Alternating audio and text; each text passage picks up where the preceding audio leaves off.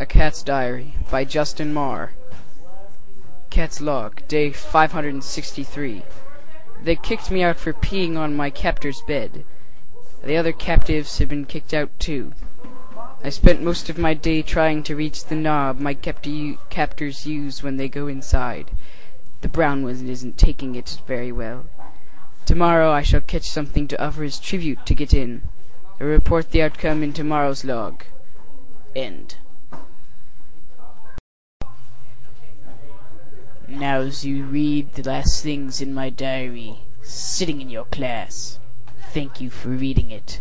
Yes, you sitting there reading my diary. Special thanks to Tink for not actually wetting my bed and shooting, Mom for emailing my pictures to me.